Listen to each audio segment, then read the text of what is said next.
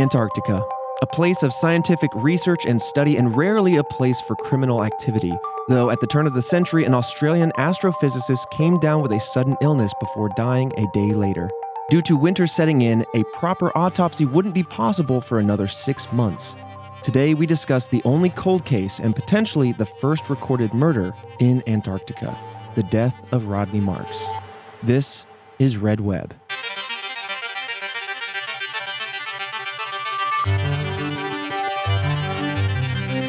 Welcome back, Task Force, to another episode of Red Web, the podcast all about mysteries, the unsolved, and the unknown of this world. I am your resident mystery enthusiast, Trevor Collins, and joining me hearing this case for the very first time, Alfredo Diaz. The Thing, sci-fi, horror, thriller. Boom. Movie ratio, that fast, baby.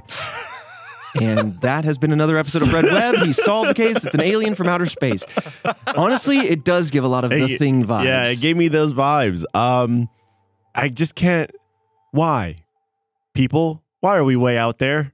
Let's unfold it. Keep going. I want to know more about your instincts here because you have a lot of preservation instincts. It's just like... It's far, it's cold. It's so far, it's so cold, it's so isolated.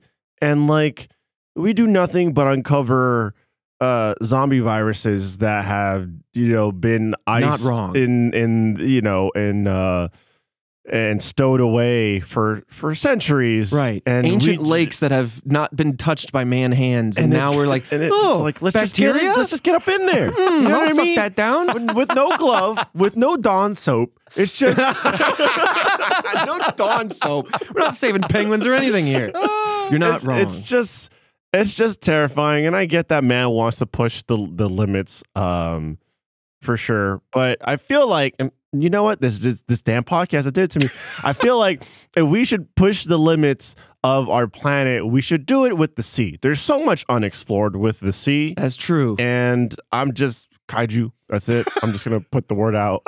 Like, we don't know. Just put the word out. it's just so much unexplored in the sea. Absolutely. So let's just stop with Antarctica. I will say it's probably easier. Despite it's way easier. The cold, it's way easier. It's way easier to maintain yourself there than it is in the depths of the sea. 100%. But we just put the focus in it. You know what I mean? Get those, again, James Cameron on the horn. Buff scientists, right? You got just I'm sure NASA's got a line of buff scientists just ready to figure stuff out. Yeah. And then to back them up is a bunch of other buff scientists training to help them figure stuff out. So just like get them on the horn. Layers of buffed up scientists. I'm just saying. Yeah. So knowledgeable that their brain's veiny, vascular with muscle. Yeah. It's just crazy because if anything goes down out there. Yeah. Good luck. If you thought like getting a contractor to fix your water heater or your blown out like air conditioning is taking way too long, just imagine being out there trying to get. I mean, who do you even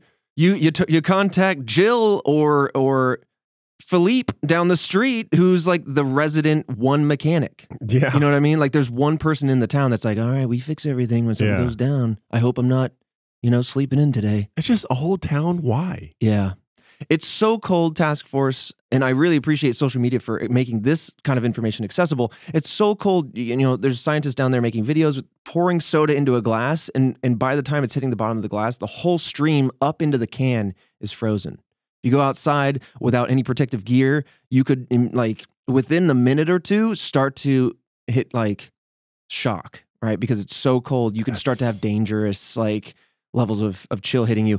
You could have a moist towel that you whip out. Somebody made a video where they were like, oh, it's a nice cool day at the beach. Opens the door, it's the Arctic tundra. He whips the towel, it's frozen suddenly. Jesus. And he had to film it in bits because he would go out and he's wearing like swim trunks or something. Yeah. He had to film it in like 5 segments just to do a 30-second clip because they had to keep running in. Right, it's too cold. You start crying, your eyes are going to freeze up. I didn't even think about that. All sorts of stuff like that. That's what we're talking about. That's true. Yeah. So, man, what if you just pour water down your boy's butt crack and then your boy's butt crack freezes up? I'm sorry. Hope he doesn't I don't know have to why go. my mind went there. You freeze someone's butt crack together. You just constipated your boy. Sorry. What a crime. That's the second crime in Antarctica. Okay, so coming to the business at hand. Oh, by the way, we have special guest Nick Bott, our editor in the background today. Hello. Really nice to have you. We are coming up, it's a little time slippage here, Task Force. We are coming up on the holidays. You are in the midst of a cold January. So that you're going to see some like different voices in the room as people are kind of off for the holidays. But yeah, Antarctica, not a lot of crime has happened. There's like 5 major cases early back to the kind of 50s, all the way up into just a few years ago. And each of them either has a suspect or the crime is kind of up in the air. Like the first one back in the 50s was, some people say it was a murder. Some people say it was non-lethal. I don't know how we don't have that figured out. But this could be. I wonder, like, there should be some kind of study behind that, because I wonder, why is that so? Well, I think it's because of the governments in play. The misinformation. This involved the USSR, Soviet Union. Yeah. So you're thinking that there's been murders and they just don't report It's possible. Or it could have been misreported, things of that nature. Someone got attacked over a chess game with an ice pick. Yeah. And I'm just thinking, like, I don't know, right? Because it's a town. Yeah, there's some towns, like kind of like scientific little towns. Yeah, like scientific towns. But not like a town you and I would know. They're just like bases. Right. Yeah. Okay, like bases and stuff like that. Yeah, I guess there's not a lot of people there, because I was thinking if there was more people, like what is the human mind behind just like not, I'm assuming low crime rates and stuff like that. Oh yeah. It's just because everyone's just like, look, it's already rough out here in general, right. and you're not going to get away with it, kind of thing. Right? Yeah. How are you going to get away? Yeah. Well, you also have the psychology of loneliness and being far removed from society, and when we are social creatures, like in such a harsh environment, it's very interesting and probably still so much to be studied, but. Again, depending on like this topic is going to live a lot in the theories. There's a lot to discuss within those theories, but depending on the theory that you subscribe to, this could be the first recorded murder in Antarctica. And it certainly is one of the only, if not the only, cold cases, because all the other ones kind of have suspects. This is kind of up in the air. It is a wild case to have such kind of little information as to who and what the motive might have been. But without further ado, we should dive in. But I do want to give a shout out to our first members. If you want this podcast, Red Web, if you want it commercial free, ad free, you want some bonus content that Fredo and I make on the side over on the Rooster Teeth app, or just want to help keep the lights going, or you want to keep these airwaves alive, you can become a first member at redwebpod.com/first. It's the best way to support us. Oh, and also, like we always do, we're going to put a list of sensitive topics in the description for this episode. But with that said, let's dive in to the death of Rodney Marks. In 2000, 32-year-old Rodney Marks was working for the Amundsen Scott South Pole Station in Antarctica. So station, there's the word. Got it. This is a U.S. research station that was built in 1956 for geophysical studies, and public research has been governed here by the National Science Foundation.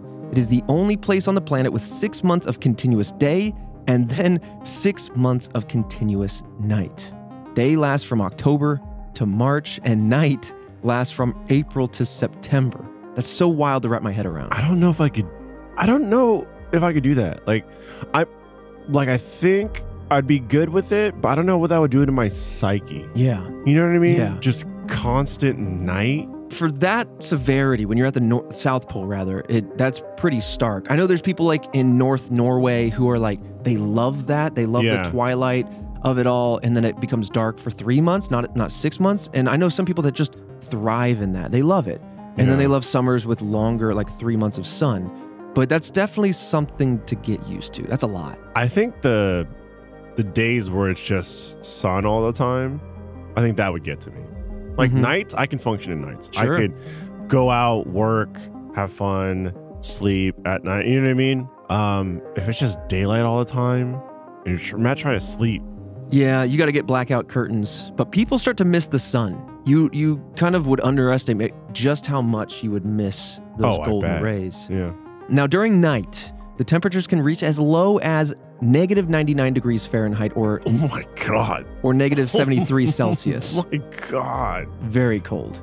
Some contract work for Raytheon, a defense aerospace manufacturer, also occurs in this area. So Rodney Marks was an astrophysicist and operated the University of Chicago's Antarctic Submillimeter Telescope and Remote Observatory, aka ASTRO. So whenever I say ASTRO, that's what I'm referring to. And he operated that by himself. ASTRO was able to see extremely small wavelengths thanks to the dry, cold weather of the South Pole. The telescope was located in what is known as the dark sector. It's about 1 kilometer or 0.6 miles from the living area to limit interference from noise and light. You know, even in the South Pole area, you got light pollution. Now, Marks had operated ASTRO from 1997 to 98 and returned to work on ASTRO after the previous operator left due to her diagnosis with breast cancer. On May 11th, 2000, while walking from ASTRO to the main base, Marks was suddenly struck with illness. Now, remember, this is a little more than half a mile. It's a kilometer walk back to base. Yeah. So this is a long, kind of stressful walk given the climate, right? It's just so risky. Very risky. On top of that, like I said, he was struck with sudden illness. He had trouble breathing. He was suddenly very fatigued. He had blurred vision. All things you would not want to feel in the midst of a walk like that. I'm sure they do have weather condition like advisories if it's too bad, like you don't make the walk. But either way, it's still a treacherous kind of business. So Marks visited the station doctor, Robert Thompson, but he was uncertain about Marks' illness. Thompson personally assumed Marks was affected by alcohol withdrawal or suffered from anxiety for various reasons. He told Marks, just get some rest. Maybe we'll see if you're better in a couple of days. You know, I didn't think about that either. Like, you really have probably one person that has a specialty in like individual fields, right? Yep. Like if you're one engineer runs into an issue that they can't solve, like, damn. I mean, you have the internet, right? So you can communicate. Now, That kind of helps. But God, I couldn't imagine being out there in the 50s. Yeah. No thanks. Like, how do you, like, nowadays you can communicate through the internet. But if you just have the one doctor and the one doctor can't tell what's going on, you can't go to a different one. You know what I mean? You can't get a second opinion. Right. You can't get a second opinion. There's no doctor down the hall that they can ask. There's no, like, other, like, I don't know, a plethora of nurses or anything to back them up. Like, oof. Yeah, you better hope he's in network. Yeah. Little insurance joke. But seriously, like, it is limited. And obviously everybody that's out there is trained and highly reviewed because you are the one person that does that thing. Yeah. But I digress. You know, he's sent home. He's going to go get some rest, see how he feels. And in the next morning, around 5:30 a.m., he wakes up feeling even worse. Like his condition is spiraling at this point. He's vomiting blood. He was so sensitive to light that he had to wear sunglasses while indoors. And he felt pain throughout all of his muscles. Marks visited Dr. Thompson again, but the doctor assumed Marks was having now a panic attack and gave him a sedative and in order to get him to get that needed rest. Maybe get him through these immediate symptoms and, you know, maybe again, he'll feel better on the other side. I'll be honest. In my non-knowledge of medical, in the medical field or anything like that, I feel like if you're vomiting blood, you're past the whole just get some rest phase. Right. You know, that seems pretty bad. Right. I don't think I've had a panic attack that involved incredible light sensitivity and vomiting blood of all things. Once you're vomiting blood, there's something drastically wrong. Yes. And I don't think it's like a just rest up and take some NyQuil to be able to do the trick. Right. And it's easy to sit here in hindsight because we know we're talking about a cold case. Yeah. So it's easy to go, it's a suspicious doctor activity. But even then, though, we'll come back to this in the theories. Even then, though, I mean, like just the vomiting of blood, man, that's just such a red flag. It's a big red flag. Yeah. So suffice to say, Marks is still feeling worse. Hours go by even after taking the sedative, and he's feeling worse, and now he's hyperventilating. This time, the doctor gives him an antipsychotic known as Haldol. 45 minutes later, Marks went into cardiac arrest and passed away. This was around 6:45 p.m. on May 12th. His death occurred during the continuous night period when no flights were allowed in or out, so Marks' body had to be kept in a freezer. Winter had settled in, conditions weren't great. Basically, it's like The Shining. Once winter sets in, you're locked in. Yeah. And that's like nothing comes in or out. You have local supplies, and that's what you got. It's still, even in the modern era, a very dangerous place to go because you don't know what could happen. So the National Science Foundation informed the public that Marks had passed away from natural causes. But it was unknown what exactly caused Marks' death for 6 months until his body could be flown to New Zealand. In fact, Christchurch, New Zealand, for a proper autopsy. Again, that was 6 months later. He was kept on ice. Yeah, I wonder what that does to the body. Yes. I mean, it's just normally you want to get in there as fast as possible, so that way you. Man, freezing it's going to destroy a lot of tissues. Yeah. I mean, again, I'm also not a doctor, but I'm just going off of instinct here. Like, I could imagine certain chemicals could have half-lives. Exactly. I mean, even though it's frozen, you know, like. I still don't know the length of a chemical within the body. Right. And who knows in terms of like, I don't know, blood cell counts, all that kind of like, it all just drastically changes with not just time, but also the temperature that the body was left in. Absolutely. Man. And task force, I know there's a lot of forensics scientists, investigators, like folks in the task force that just know forensics as well. Let us know what you think if you have instincts as we kind of unfold this case and talk about the theories. Hit us up on social at RedWebPod. We'd love to hear from you. So now let's move on to the investigation. The autopsy in New Zealand found that Marks had died from methanol poisoning. Methanol is known as a wood alcohol. It's used for fuel, pesticides, paint, to make formaldehyde, antifreeze, among many other things that one should not consume. It's highly flammable, it's colorless, and it smells and tastes very similar to alcohol, which is an interesting note. The report showed that he had drunk, supposedly, 150 milliliters of methanol. That's about the equivalent of maybe a soda can or a small glass of wine. The coroner, Richard McElrea, found needle marks on Marks's arms, but no drugs in the toxicology report. It's unknown if the marks were from when Thompson gave him a sedative, if they were recreational in some manner, or if they had some other nefarious origin. It just isn't known, but we do know that there are some needle marks on his arm. I believe 2. It could have been like allergy shots or something. Then again, you take that on your butt cheek or like your stomach, but true. You know, there are recreational times you use the needles. Right. Eczema shots. Yeah. For a lot of things. While he was known to drink to deal with the symptoms of Tourette's syndrome, alcohol was not shown in his autopsy. There was methanol in a solvent used to clean the telescopes, but he would have had to drink a lot of that for the amount that was in his blood. Basically, it wasn't like straight methanol that was used to clean the telescopes. It was some sort of fluid that had it in there. Yeah. And so in order to get that probably diluted with other things as well. Yeah. He would have really had to cram a lot of that down, and that would have been tough. Suffice to say, it also would have been incredibly distasteful, probably very painful, but yeah. So even though this chemical has like an alcoholic flavor to it, there wasn't like just a jar of it or like an abundance of it. That is a great question. We don't have Christian with us today.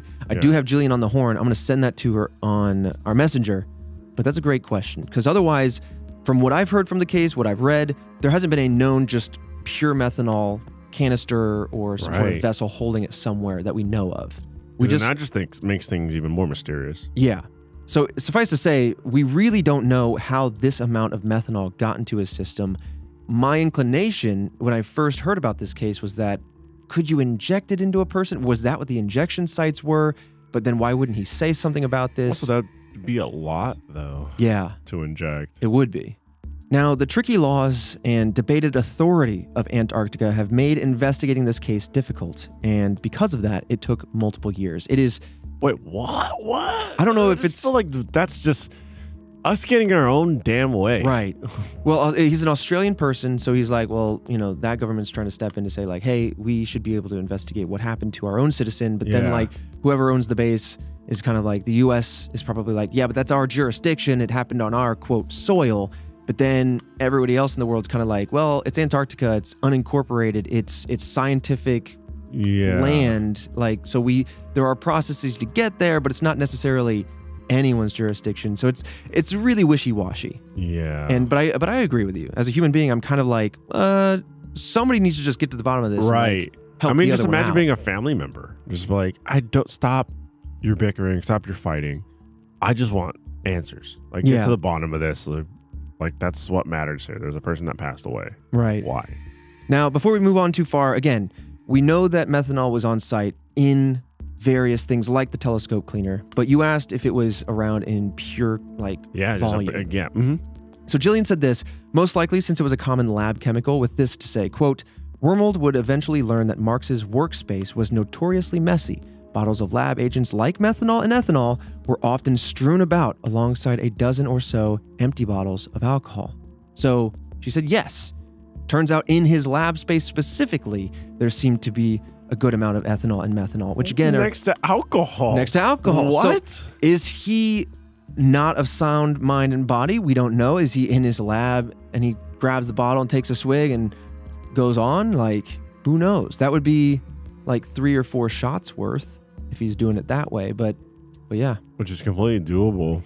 Yeah. We'll pin that as we kind of head towards the theories. But I mean, when he went to the doctor, he didn't seem like he knew what was going on. It wasn't like, doctor, I drank a bunch of methanol, you know? Right. I mean, he might have just thought, again, like, it tasted like alcohol, smelled like alcohol. Yeah, for sure. But in terms of just like, you know, I know it kind of eliminates the whole like, oh, it was an accident. I found out it was an accident. Or even kind of like lessens my thought on being like, you know, trigger word warning here, but like suicide, you know? Yeah, yeah. Because then you're going to seek help and then you want to get better. And at that point, you just be like, doctor, I drank this. I regret it.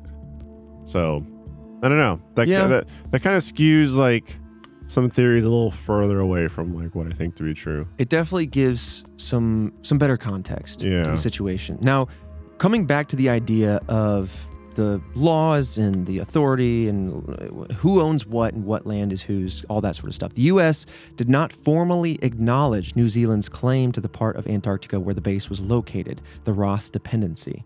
To clarify, the U.S. does not deny their claim either. They just didn't recognize it. It's one of those technicalities where they're just like, hear no evil, see no evil, but say nothing. Marks was also an Australian citizen, as I mentioned, so we have 3 nations in play at least. Detective Senior Sergeant Grant Wormold of New Zealand was investigating the case based on orders from McElrea, and both the US and Australia did not agree with this. Again, we're going to have a lot of nation kind of bickering here. Since there, NSF had concluded earlier that Marks had died, again, of natural causes. He wanted access to any reports that they had on his death to try to either confirm or deny the NSF's original claim, but the NSF said no such report existed. 49 other people were working on the base at the time. Wormold requested information from them, these 49 people, and only got responses from 13. Like, why? Some people just don't want to get involved. Yeah, people don't want to get involved. Or maybe they just don't know anything. Don't know stuff, don't want to pick sides. Yeah. Many of Marks's belongings had already been thrown out months earlier, so that prevented those from being used as evidence. They're like, all right, well, he's passed away. It's natural causes. We need his space back. It's limited spaces here. Chuck it out. Yeah, I guess if it was confirmed to be natural causes, then it's like, all right. Like, it's not my job to, it's all figured out. Yeah, I mean, like, there is an ongoing investigation, I guess, or they're waiting for an autopsy, but I guess a lot of people are just going like, man, it sucks, but like, we got to move on. They said natural causes, so let's just believe it. I don't know. So Wormold, as he's investigating, believes foul play could not be ruled out. He knows the NSF said natural causes, but he's feeling something. There might be foul play in the air. He told Men's Journal in 2017 this, quote, common sense told us there were only 4 possibilities as to how Rodney came to ingest the methanol. 1, that he drank it willingly and knowingly with the intention of getting a high. 2, that he took it to end his own life. 3, that he took it accidentally. And finally, that someone had spiked his drink, possibly as a prank, or even knowing that it would either make him very ill or kill him. End quote. There is still no formal verdict on Wormold's investigation, and his full 50-page report was released in 2016. I always find it so interesting that, like, with stuff like that or just like government things, it's like, oh, just wait a certain amount of time and then it will be released to the public. It's always such an interesting thing to me. Yeah, I guess he couldn't make a claim, but he's like, listen, I investigated. So, I mean, these are the angles we're going to kind of assess this from. Yeah. I mean, it just seems like, it's like, well, that's just every angle. It's every angle, right? It's like, well, listen here, I've been investigating this for years, and the answer is either yes, no, or maybe. Right, exactly. Like, great. Right, yeah. Those are the options. So well said. But yeah, we're going to assess each of those angles and what lies in the camp of each of those angles. What supports that particular claim and what maybe the wrinkles see are. Like Like essentially, right? There's just going to be we have a bag of weight off to the side. And there's all these different scales, and each scale represents a different theory. I just want to see where the weight goes. Yeah. On each scale. Yeah. This episode of Red Web is sponsored by BetterHelp.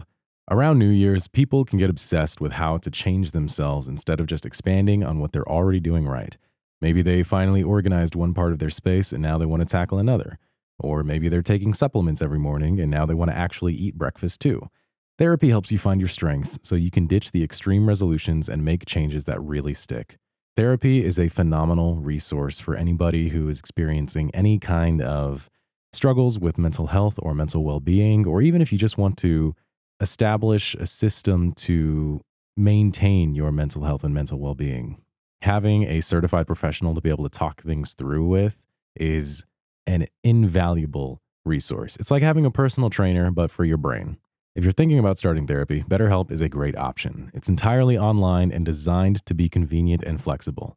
All you have to do is fill out a survey and they'll match you with a licensed therapist. Plus, you can switch therapists at any time.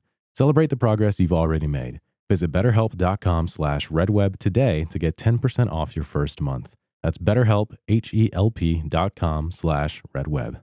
This episode of Red Web is sponsored by Shady Rays. Shady Rays is an independent sunglasses brand that has over 250,000 five-star reviews.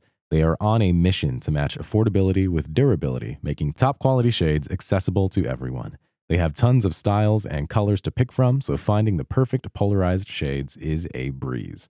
If you game or stare at screens all day, they also have blue light glasses to level up your gaming style and reduce eye strain. I'm a big fan of Shady Rays. I have a pair that I keep in my car. They're a wonderful shade of blue, and I love busting them out when they're the nice, bright, sunny days. They look good, they feel good, and they have a nice little bag that they come in that you can store them in so you can protect the lenses from getting any kind of scratches on them. If you don't love your shades, exchange or return them for free within 30 days. There's no risk when you shop. Exclusively for Task Force members, Shady Rays is giving out their best deal. Head to shadyrays.com and use code REDWEB for 35% off polarized sunglasses and snow goggles. Try for yourself the shades rated 5 stars by over 250,000 people. This episode of Red Web is sponsored by Henson Shaving. Are you all too familiar with the pains of using a cheap razor or the annoyance of subscription razors? That's where Henson Shaving comes in. Henson Shaving is a family-owned aerospace parts manufacturer that has made parts for the ISS, that's the International Space Station, and Mars rover, and now they are bringing precision engineering to your shaving experience. By using aerospace-grade CNC machines, Henson makes metal razors that extend just 0.0013 inches, which is less than the thickness of a human hair. That means a secure and stable blade with a vibration-free shave. And it gets better. The razor has built-in channels to evacuate hair and cream, which makes clogging virtually impossible. And in my opinion, the best part, the affordability. You're getting $5 a year in blades for Henson Shaving. There's nothing better. It's time to say no to subscriptions and yes to a razor that'll last you a lifetime. Visit hensonshaving.com/redweb to pick the razor for you and use code REDWEB, and you'll get 2 years worth of blades free with your razor. Just to make sure you add them to your cart. That's 100 free blades when you head to hensonshaving.com/redweb and use code REDWEB. So, like I said, we're going to be living in the theories now. There's a good amount of meat on these bones here to get into and assess. So let's start with one of the earlier theories, that of suicide. So one early theory after the autopsy was that Marks knowingly drank methanol to end his own life. The long, harsh night in Antarctica can lead to mental health troubles. The endless days and nights can also affect your circadian rhythm, causing bad sleep cycles, which can contribute, again, to mental illness.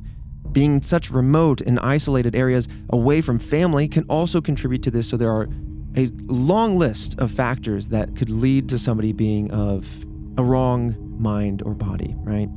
So Marks had lived in Antarctica before. He could have been familiar with these conditions, and he was kind of in the midst of this current stay. He was from November of 99 to November of 2000 was kind of going to be his stay, and this all went down in May. So he's about halfway through this leap.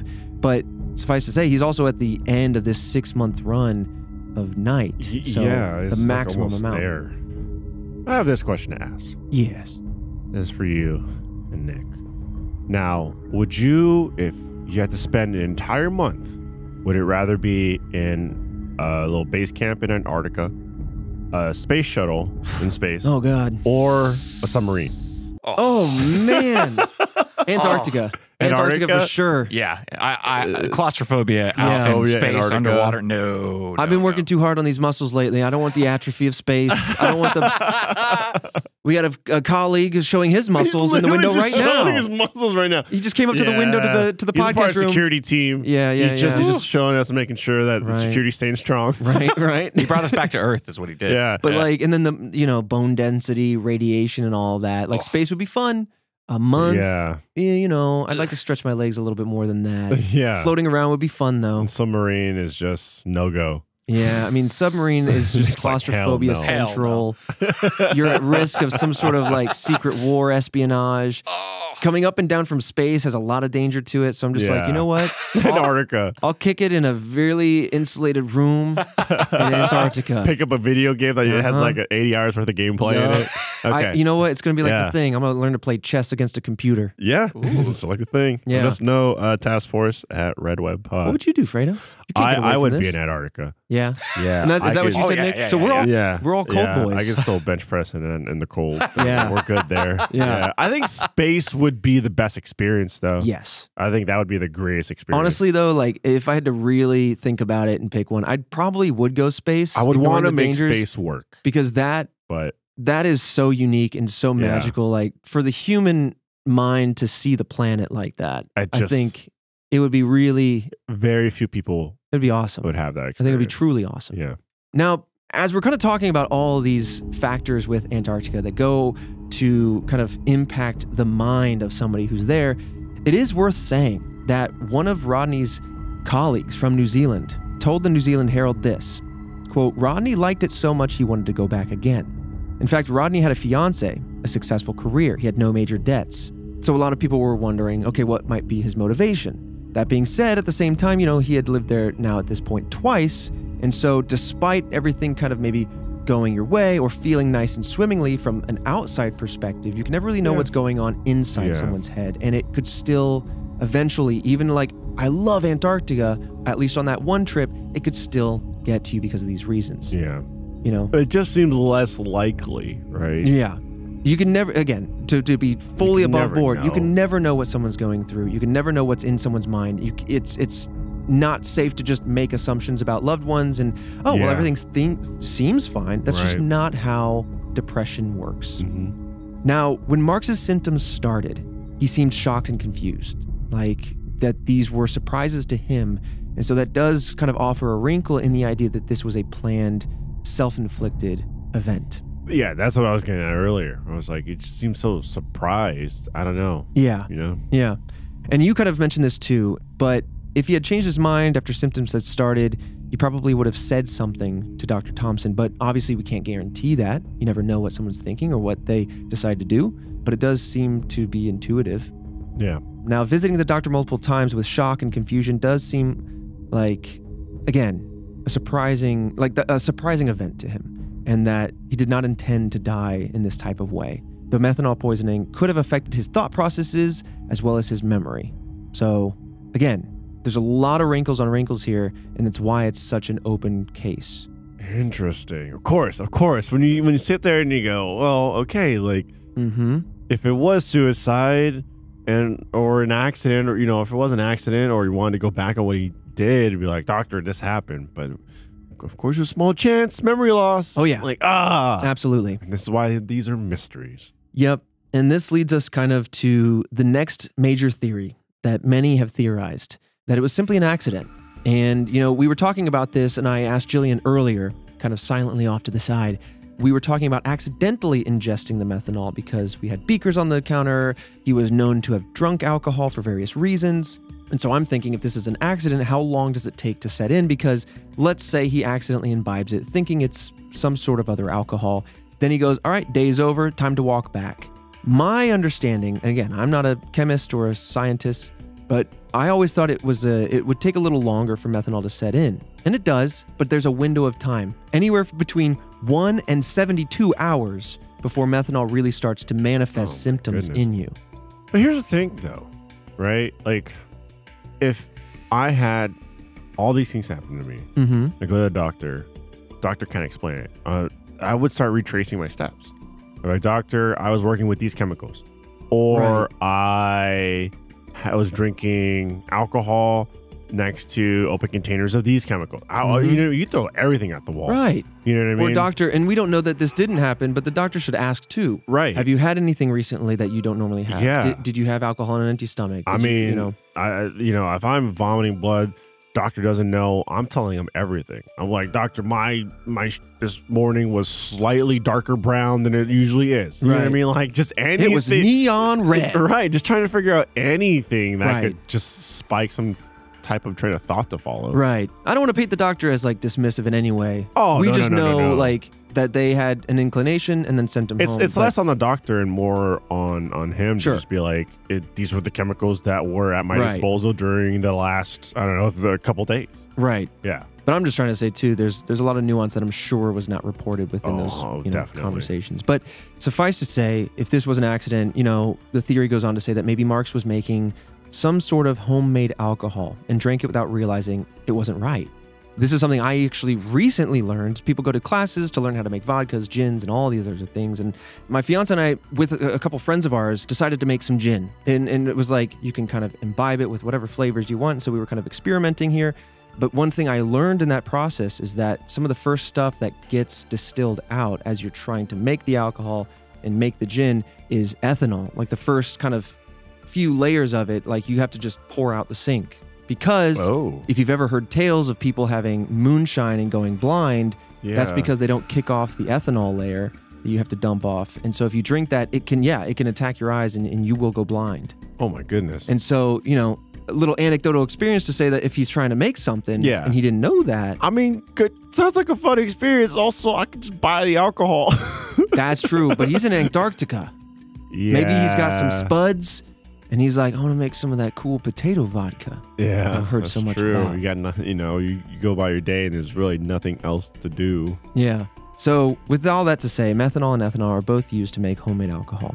Making homemade alcohol is reportedly a common hobby of scientists and researchers in the Antarctic, probably because of the lack of accessibility, as we were kind of saying. But since methanol smells and tastes similar to alcohol, and it's colorless, Marks would not maybe have known that he was consuming too much of this byproduct as opposed to the target product being alcohol.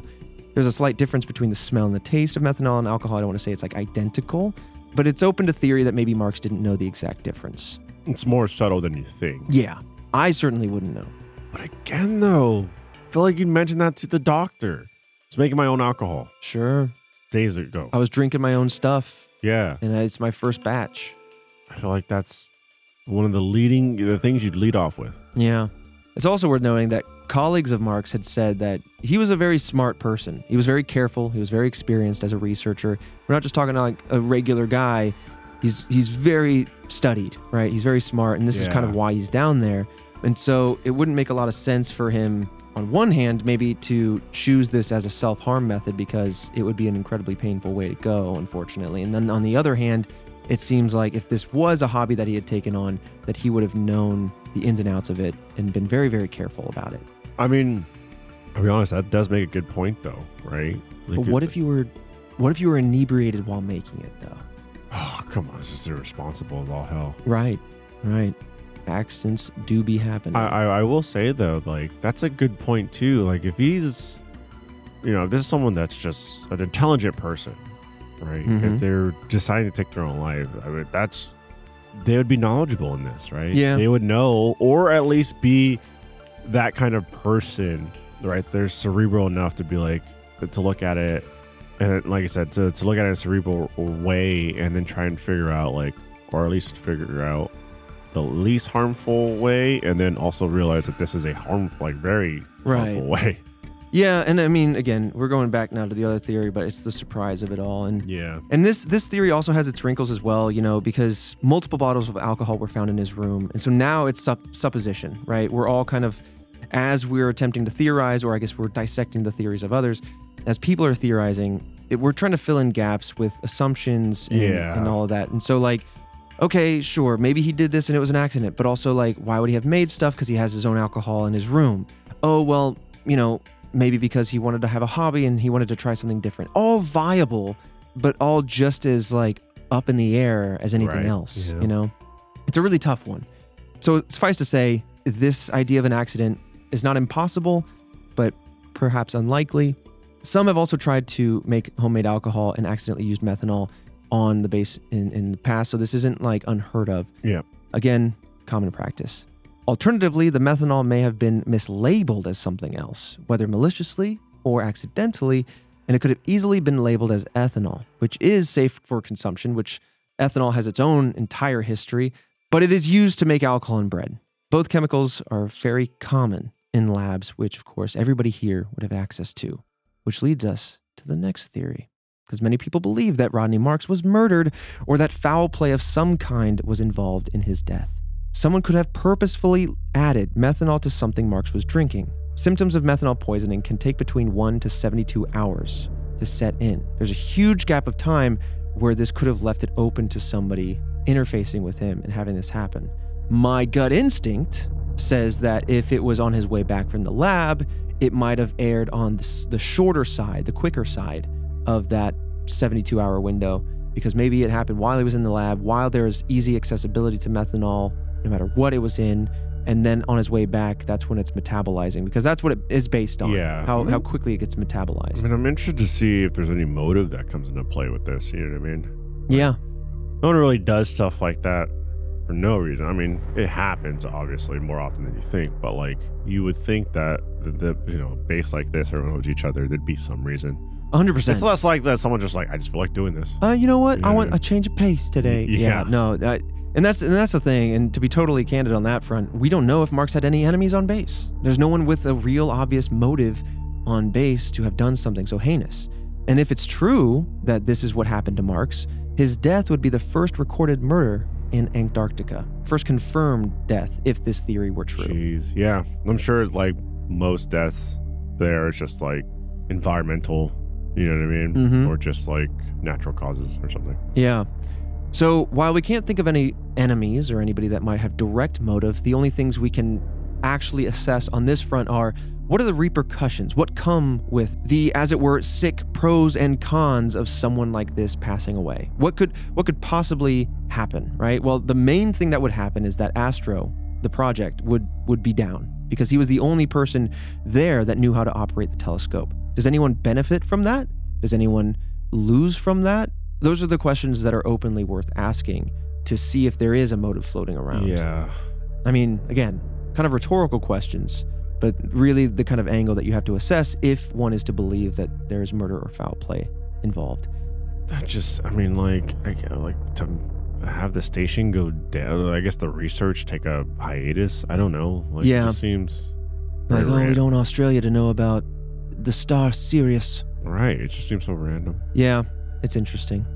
I mean, this does combine then this theory and the last one, but it is possible that someone murdered Marks, if not entirely by accident. This kind of combines the two by saying that maybe for some reason methanol got mixed in with something like alcohol or something meant to be imbibed, and Marks just was the unwitting and unexpected victim of that accident. So again, now it takes the accident out of his hands and puts it into somebody else's hands, and then he just ends up being the victim.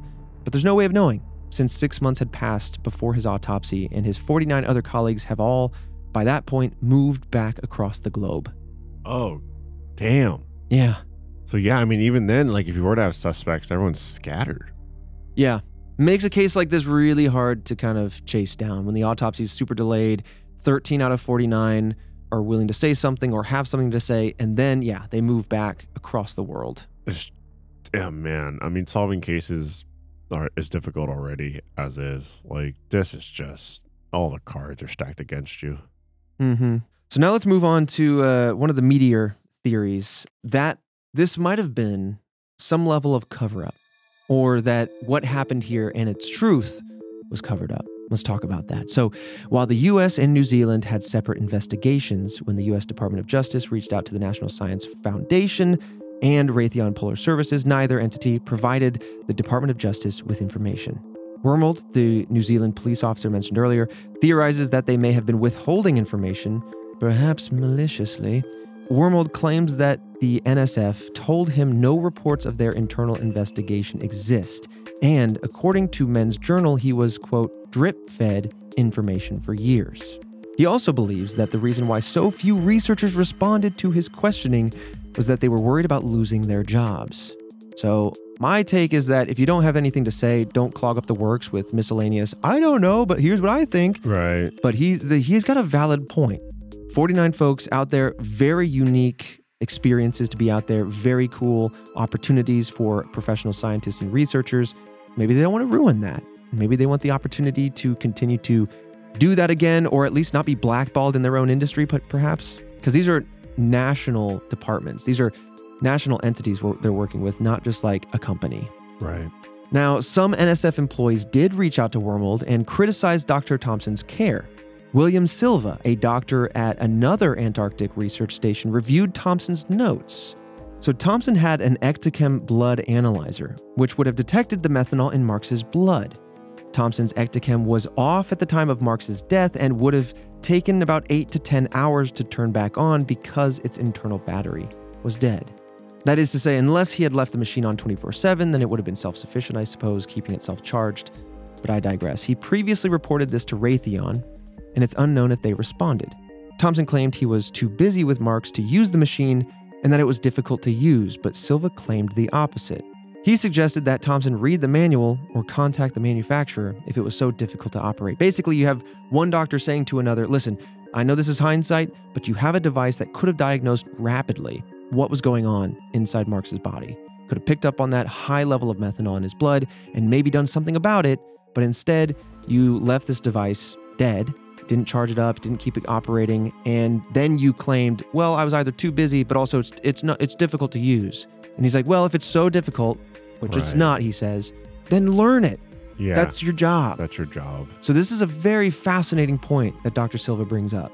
Ooh.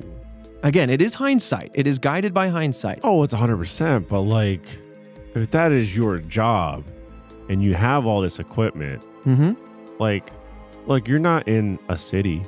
You're not even in like a dense town, right?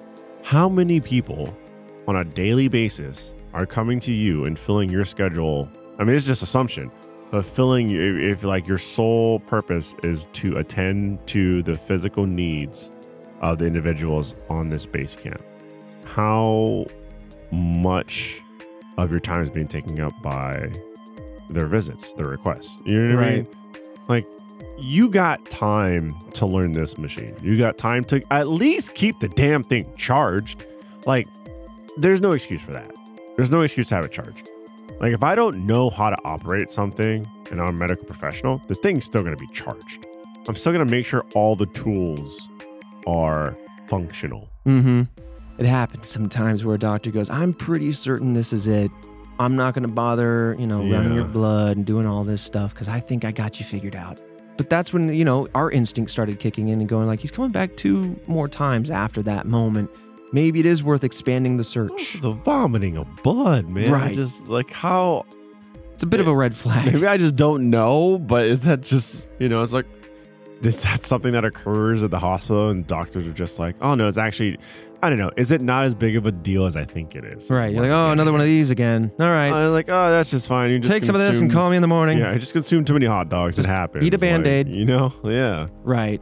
I mean, again, I know nothing about right, exactly. nothing. It could be mundane. It could be, I don't know. It seems alarmist to me, but we're not doctors. Yeah. So Dr. Silva is saying that if Thompson had realized Marks was suffering from methanol poisoning, he could have easily treated him. There are 2 major ways that you treat methanol poisoning. One is to give, I'm going to struggle with the pronunciation of this one, fomepizole. And the other is, ironically, to give them ethanol, which was widely available on this base. The reason you would give either of these 2 items is because it would then prevent the metabolite formate from forming. Basically, it would stop methanol from turning into its toxic byproduct, and it's that toxic byproduct that then would harm you. Right. So it basically stopped the process in its tracks. You wouldn't have a great time, but you could at least, they'll possibly save your life. Yeah, because it's already in the blood system. You're past the pump to stomach situation. But suffice to say, Dr. Silva is saying that if he had known about this and if he had used this equipment he could have at least treated him and perhaps saved his life. After that, Thompson never really responded to these criticisms from Silva and was actually not charged with medical negligence because there's nothing really to go off of. But interestingly, he was actually evacuated from Antarctica later that very same year after a fall in the autumn of 2000. That was the same year, right? And reportedly, Thompson had since disappeared since he could not be reached during the later parts of the inquiry, this investigation that unfolded.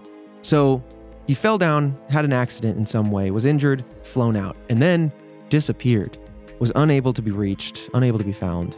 And I don't know if that is mysterious or if that's sinister, but it's something worth noting. Yeah. Or just probably just didn't, realizing now that like he could have done something.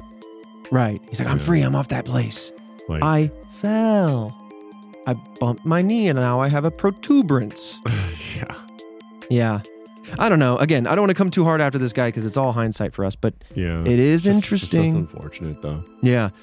Harry Mahar, an NSF health and safety coordinator from the Antarctic program, told Wormald that the NSF did multiple internal investigations, including when they tested containers marked as methanol or alcohol to see if the labels were accurate. Ooh, I love this. Love that. Basically going like, all right, let's get in there. Let's see if things were mislabeled. Let's see if things were mixed up. This meant that a report of some kind did indeed exist. So it does cast some weird shadows on the NSF. Why are you saying there's no reports? Why aren't you handing over any paperwork if somebody under your employ is saying that there was at least some investigation happening? Wormald found out later that the homemade alcohol found on base tested negative for methanol. So this was Would immediately have had to outright drink it then. seems like it. But it is weird that this information was withheld and then later found in a different direction, and it was confirmed that it did exist. It could fall into the whole like US versus Australia versus New Zealand situation. I don't know. And they're just like, no, I'm not going to give you this information. All right, then I guess we won't figure out what happened here. Right. Right, then I'm going to stick my foot down. It's like the Squid Game, the challenge. Like, Yeah. I don't want the umbrella door. Okay, I guess we're all going home then. I saw that episode. I saw that episode. God, frustrating. It happened like 3 times. Sorry for spoilers, anybody.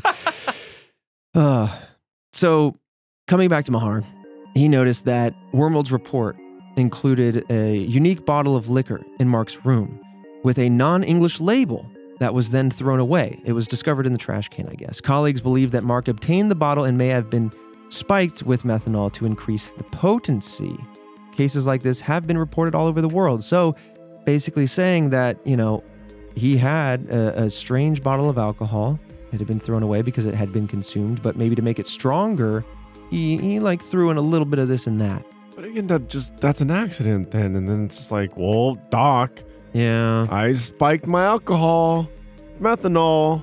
Well, maybe he's embarrassed. Maybe he doesn't want to talk about that. Maybe he doesn't want to share. Literally spewing blood. You can't. Right, You gotta I know sunglasses. you got to tell your doctors these things because it is for your own benefit. But I'm just trying to say, like, who wants to admit, like, hey, I might have a problem, or hey, I might have been chasing. I mean, I would the admit high that to a doctor. Yeah. I mean, you know what I mean. There's Yeah. patient confidentiality involved there. That's true. That's true. I'm not like talking to like a podcast Right. and giving out all my information. You're not tweeting it or something. Yeah, exactly. Yeah, I mean, that's an interesting angle. Especially because fiance, you said waiting at home. Yes. I mean, it's hard. It's hard to think that like embarrassment connects to like the reason why. You know what I mean? Like, Yeah. I think, if that is what happened, and again, it comes back to the accident theory for me. Maybe he was like, you know what, I could use a little extra strength on this. I know scientifically I can add this amount and it will be safe. Maybe you then limit how much you can have at a time. So you're like, well, if I can only have two, I don't know, I'll make it up, 2 shots. Then I want it to hit me a certain level. So I'll add a little this and that. But then when you're in that stupor, your decision making is a little slippery, a little loosed up, and then you're like, well, I'll have a little bit more, and then a little bit more, and then you forgot the whole time that you had put in methanol, and then it builds up in your system. And again, accident comes to mind most prominently for me. yeah, but that's just to me is someone that would go to the doctor and be like, this is what happened. Yeah. Especially when you have something like there's a reason to live, right? It's all assumptions. Sure. Again. Yep. But like on an ordinary basis, that just the typical path there would be I messed up. I go to a doctor. And then Help me unmess it up. this is how I messed up. Yeah. Help me undo this. Like, Yeah. I have a fiance waiting at home. Right.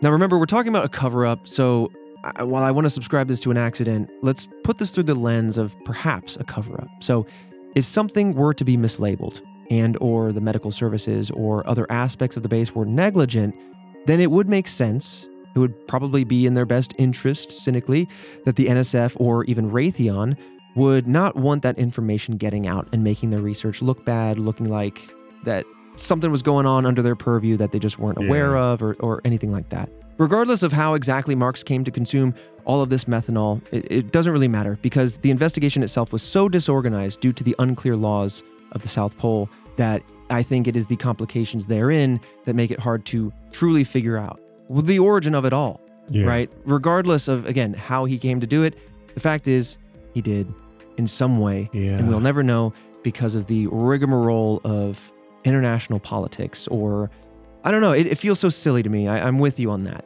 I mean, maybe you don't want to set weird precedents for other things down the future line that you can't plan for, but like, come on, let's figure this out together and move on. We're all allies, right?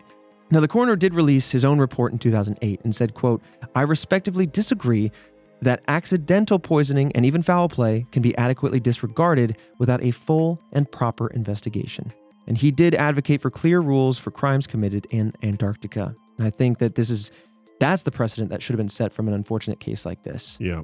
You know, let's figure out the actual protocol for a, yes, rare instance of true crime moment in the Antarctic, but let's at least come up with a procedure moving forward so this can never happen again.